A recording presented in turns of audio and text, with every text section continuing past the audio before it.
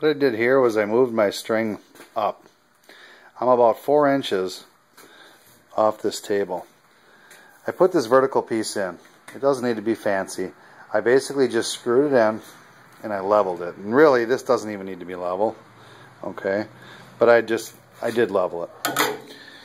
Okay, I put a screw in here, right? You get it close, wind the string, grab it with your finger, lift it over the winding, and make sure that your string is square to that table line.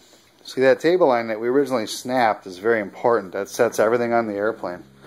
Back here, and this is just near the tail, I just clamped the board down. I did shoot a couple screws in. Okay, I put a nail in here, and I'm just going to run it up, right in the middle of that blue line, and I'm just touching. So I know I'm running true. Okay, very important you have that string set up correctly. We don't care what it looks like, but if that string is off, you're going to have problems. So just make sure, at the very minimum, that that string is very accurate to that table. All that really does for me is when I go to lay in my engine mount here, it's just going to be just below the engine mount, okay? Below this bottom tube.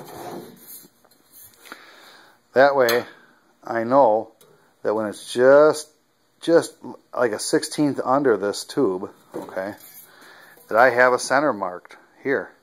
And I'm just going to line that up. So I'm lined up on the center, I'm lined up on the top. Okay? About 4 inches up off that table.